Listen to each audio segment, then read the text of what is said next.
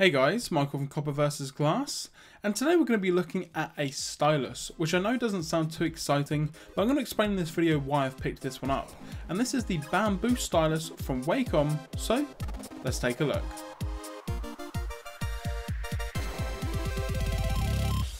Now before I go into the reasons as to why I picked up a stylus, and also giving you guys a quick demo, I wanted to do a quick unboxing to show what you're going to be getting inside the box.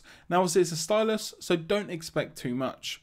On the front of the box you can see here that it says it's made for iPhone and iPad, although this will work with any touchscreen device. It also gives you some information on the back in terms of the actual stylus itself, and on the right hand side you can see which colour you've picked up, and I've just gone for the standard black colour.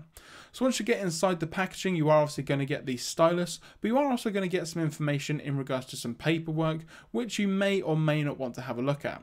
Now the first thing that you're going to get is some information regarding this specific stylus, so just in general how to use it, what it's good for, and also some information on the back in regards to replacement tips, and also additional colours that you can pick up if you wish, but as I've mentioned, I personally prefer the black one.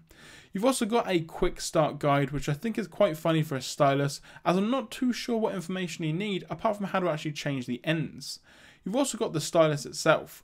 Now I was really impressed with this stylus. It only set me back around £6 here in the UK from Amazon, and it's made of metal. The whole thing is made of a really nice metal, and it kind of reminds me a bit of the iPhone 5 or 5S with a very cold touch when you're picking it up. If you don't use it overnight for instance and you're using it the next morning, it does have a really nice cold feel to it, and it also has some weight to it as well, which I definitely do appreciate.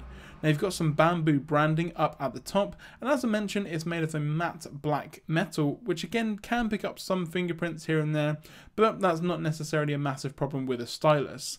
Now you've also got the clip here, so if you did want to clip it onto your shirt or onto your jeans or anything, then you can do, and it is also changeable and you can pick up different colours if you wish. You've also got the nib down here at the very end, and again these are interchangeable as they can wear over time, so that's definitely something to keep in mind.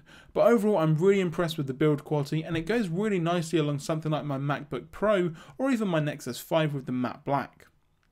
So why have I picked up a stylus? Well, it's actually mainly for you guys. If I've got any new apps or any new launches or themes or anything that I want to go through with you guys, I feel this is the best way to do it. I've experimented over the last kind of month or so with different styles of videos for recording my screen and just showing you guys exactly what I'm looking at, and I think a stylus is probably the best way to go.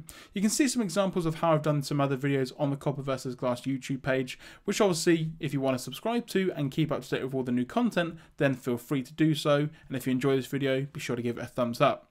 In terms of the sensitivity of the actual stylus itself, you can see here that it's quite comparable to something like a finger. Obviously there is some slight lag, but that's mainly the actual touchscreen itself and nothing to do with the stylus, and it's expected with all touchscreens. It's not one for one, and you can also touch and hold to kind of get rid of icons, move things around, and just in general navigate the OS as if you were doing it with your own finger, which is definitely something I appreciate.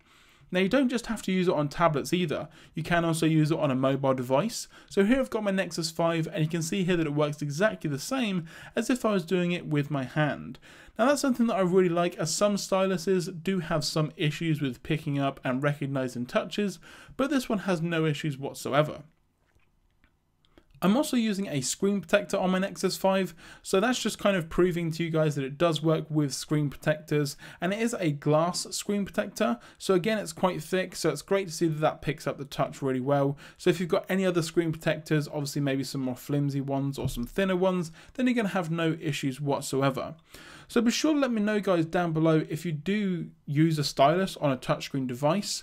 I know they're quite old school, and obviously a lot of older devices use them, and a lot of people these days don't really think that they're necessary, but sometimes they are if you're doing a presentation or you're flicking through some photos and things in front of family. Then again, it's maybe a better option than having your hand in the way. I would highly recommend the bamboo stylus from Wacom, as it is quite cheap at the moment from Amazon, so I'm going to put a link down in the description below so you can get it for yourself. Like I say, it's around £6 here in the UK, and in my opinion it is definitely worth it for that really nice design, and also the fact that it just feels really good in the hand, and it's got some weight to it, and you can tell that it's not necessarily a cheap device. Thanks very much for watching. I'm Michael from Copper vs Glass, and I will catch you guys in the next video.